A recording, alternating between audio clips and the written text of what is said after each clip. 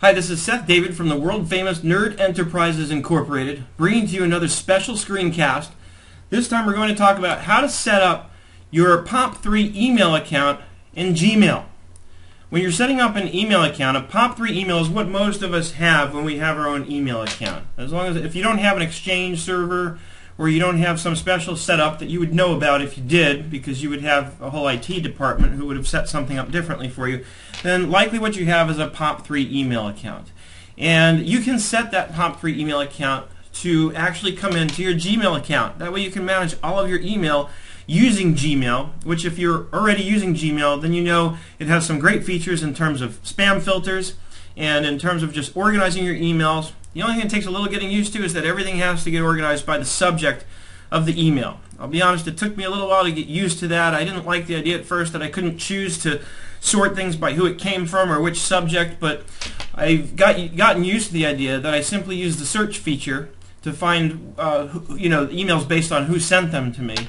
And I use this subject really to group things. And what I've done as a result is I've actually put more thinking into the subject line that I write when I initiate an email to someone, because I know that later on that's what I'm going to be searching for it by. And I've found in business in general that it's actually very helpful to do that. That I always put if I'm emailing somebody who's a customer, or if I'm emailing somebody else about a customer, I always put that customer name in the subject line. It makes it easy to keep things organized, and most importantly, it makes them quick and easy to find. And as you may have heard me say many times, for me at the end of the day, being organized is all about making sure I can find something in 30 seconds or less when I'm looking for it.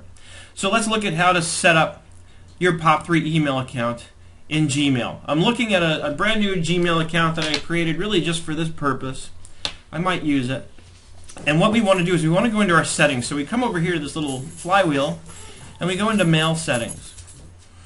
And then we're going to come right over here to Accounts and Import. Then over here, if you scroll down, you may not even have to scroll down, it says right here, Add Pop3 Email Account. Click on that, and the first thing it's going to ask you to do is enter the email address. Now what I've done is I've set up a temporary email account at Nerd Enterprises. It's just called bookkeeper@nerdenterprises.com. So using Evernote, as you can see here, to keep track of the information. And this is what I do so that later on, if I have to look up the password or any other information surrounding that email, I have it in an Evernote note. And I'm going to paste the email address right in here and click Next Step. Now the username is going to vary depending on your hosting company, whoever hosts your email. I use GoDaddy, so with GoDaddy the username is the entire email address. With many companies it might just be the part that precedes the @ sign. I'm going to put in my password here, bookkeeper for you, and then it wants the POP server.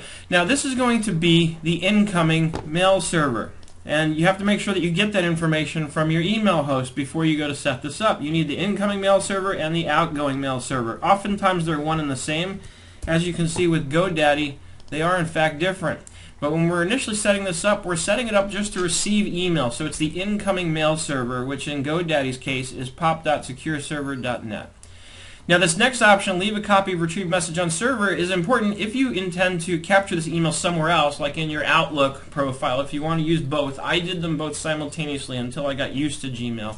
Then you check this option off and it will leave it on the server. It won't pull it off the server. If you leave it unchecked, then what it'll do is it'll grab it off the server. If you're using GoDaddy like I am, then it'll grab the email off the GoDaddy mail server and it's off there permanently, and then it's permanently over in Gmail, which is fine for my purposes because Gmail is web-based, so it doesn't matter. I don't need to leave it. I don't use Outlook at all anymore, so I can access this email anytime from anywhere. And the great thing about it, doing it this way, is if I filed it in a label, then when I go to another computer and I access my email account online, it's already filed. It's not like having two separate Outlook profiles, which I used to do for two separate computers, where I file them on one, they're still not filed on the other one, so I have to do the work twice.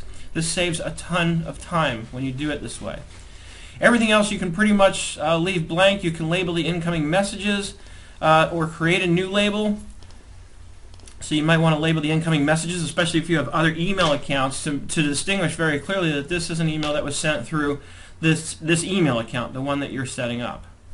And then we can also choose to archive incoming messages. It might be an email account where you'd want to do that, in which case it'll skip the inbox and put it right into this label.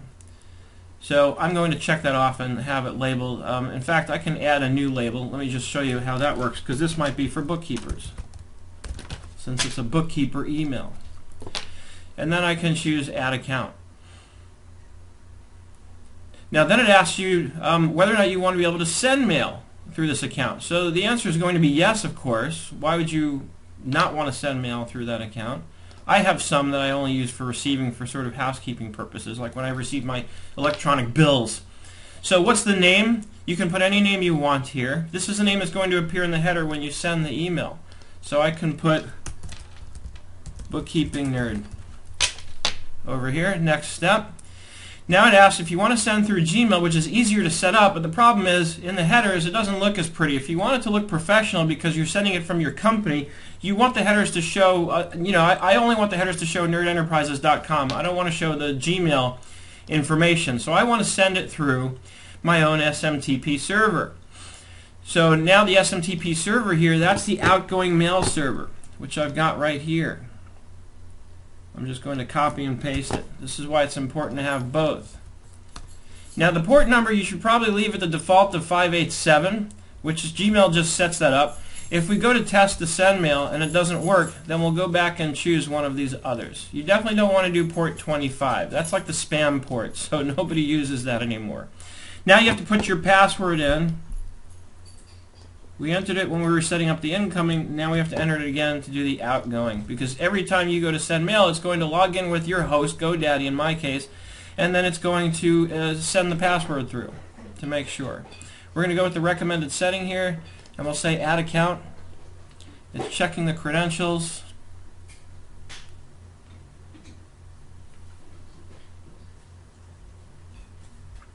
And it may take a minute, but it will let me know once it's gone through.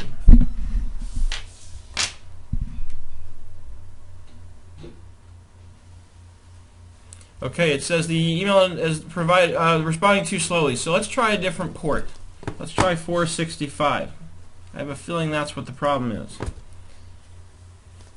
The username is also, remember, the full email address.